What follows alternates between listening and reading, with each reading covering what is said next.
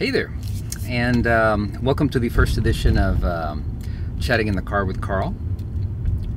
Chatting in the Car with Carl. Because that works, right? Anyway, I wanted to share with you guys an experience that I had this week. A friend of mine invited me to what she's calling an artist circle. And what that is basically a small group of friends that get together on a regular basis.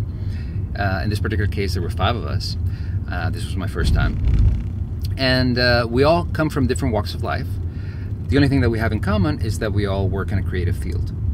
In this group, we had a director, we had 2 actors, and we had a singer-songwriter that's also an actress, and myself. And the way that this was structured in the beginning, we first played a game / exercise, kind of designed to break the ice and get comfortable with each other, which I thought was fun, and it actually worked. And then we proceeded to sit down and each of us talk about how our week went.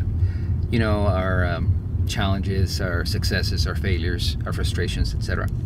And then as each of us finished, the rest of the group would chime in with their ideas as to how they would approach those challenges and suggestions as to how to overcome the obstacles of the week.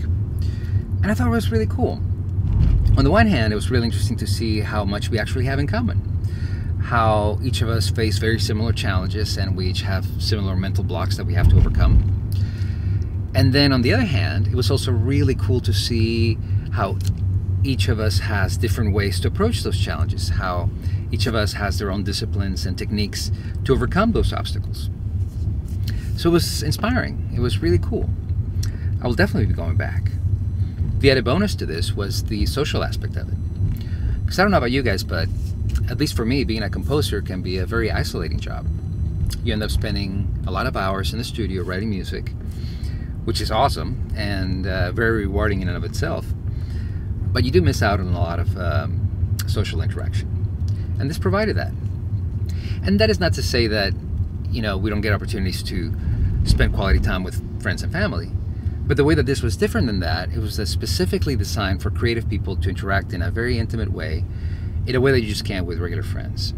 And without any expectations from anybody other than support. And I think that was key as to why this worked so well. So if you're a creative or you'd like to become an artist of any kind, I highly recommend that you join a group like this or start one of your own.